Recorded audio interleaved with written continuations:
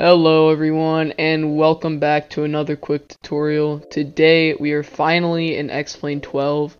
Since 12 is still in its beta, there are not many add-ons available right now. However, we do have early access for the Zibo 737.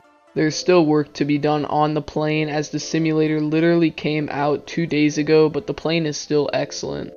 To begin with, go to this Google Drive link in the description.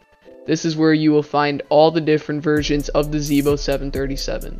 I recommend to just save this Google Drive so whenever an updated version comes out, it's right there for you to download. And just for future reference, the newest version will always be the full zip. At the time I'm recording this video, X-Plane 12 came out 2 days ago. So currently, all we have is the X-Plane 12 early access version for the plane. Once this changes to a full zip download, I will spell out the exact file name for you guys in the comment section. Now, all you gotta do is right click the newest X-Plane 12 compatible version and then download it.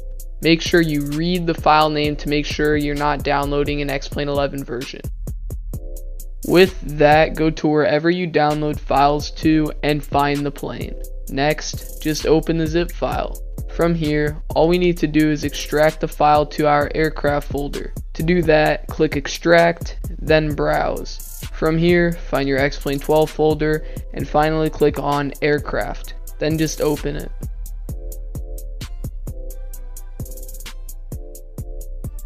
Now, just load up into X-Plane and the Zibo 737-800 should be there.